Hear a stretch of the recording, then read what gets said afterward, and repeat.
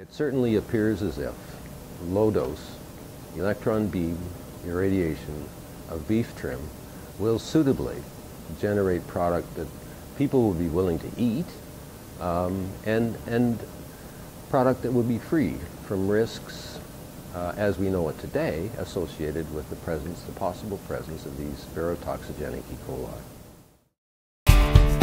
The Beef Research School on RealAgriculture.com is brought to you by the Beef Cattle Research Council.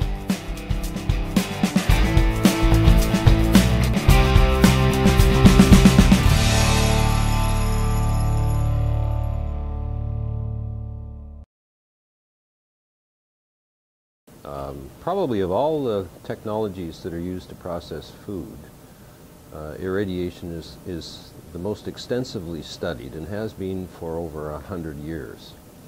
Basically what it does is use energy from electromagnetic waves that are generated from radioactive isotopes or high-speed electrons, which are accelerated by a machine, and what they do, both these forms of energy cause ions to be formed from atoms, and as a result, these changes cause chemical changes in the DNA, the chromosomes of tissue, of animals, plants, bacteria, and fungi. And these are lethal effects.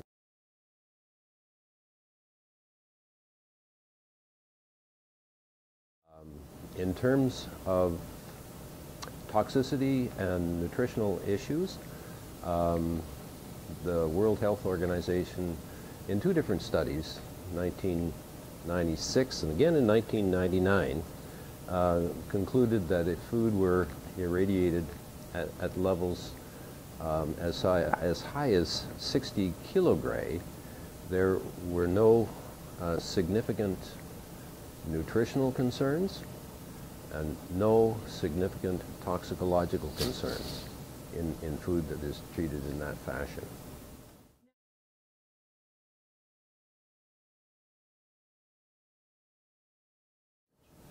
Well, we were interested in using really low dose application rates.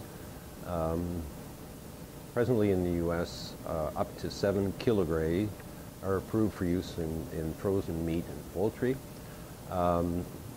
The intent was to reduce that absorbed energy level so that we would reduce the possibility for organoleptic or sensory changes to occur in the products.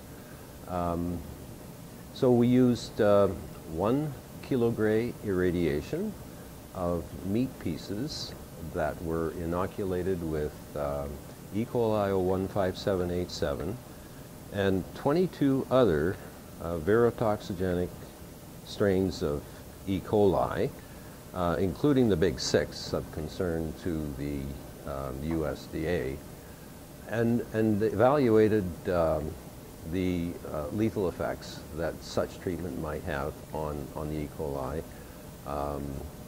when it had been added to these meat pieces. And what we found was that the VTEC, whether they were 015787 or the others, were equally sensitive to the irradiation. And so if there were as many as 10,000 bacteria per square centimeter on the meat, treatment at 1 kilogray would kill them all.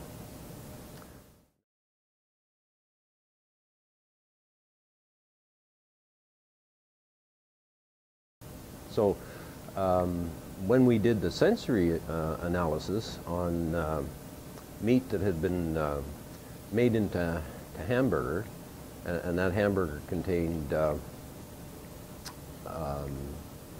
anywhere from 10 to 30% fat, and it also contained anywhere from 0 to 100% irradiated meat.